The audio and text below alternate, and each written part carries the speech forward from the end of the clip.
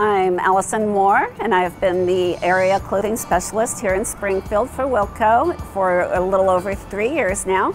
Something unique about myself is that I do like to collect cowboy boots. Growing up, my dad collected antiques, bits, bridles, and always had a fascination with the Western culture, and which I took on and loved the Western looks and such. My first real pair of cowboy boots was when I had my first horse when I was about 11 or 12.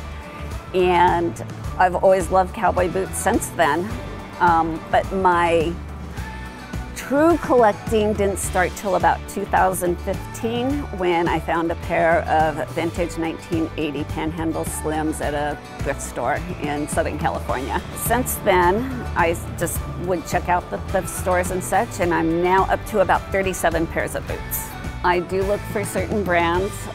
Tony Lamas are probably my favorite. Larry Mahan, which is an Oregon-born rodeo star. He has his own line of boots. And then Justin, the Lucchese, Ola, Dampost, Laredo. I do like all of my Tony Lama wingtips. My favorite to wear probably is what I call my game day boots, which are bright green with a black wingtip. So I wear those every Oregon game day. But I do have a pair of red patent leather Tony Lamas, which are just fantastic.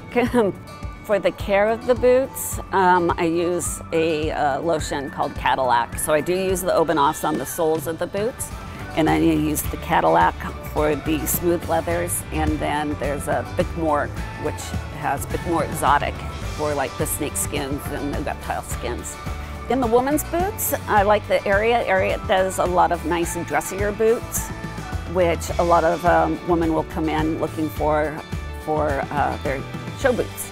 Right now, if I was to get another boot, it would probably be the Bright Eyes though, because it'd be perfect for work, and then you could go out afterwards because it's dressier than like say the Fat Baby. I do like my Justin boots. We do have one that's more of a square toe. I don't have many square toes, but this one I do like. And I always love my Durangos. They're super comfy.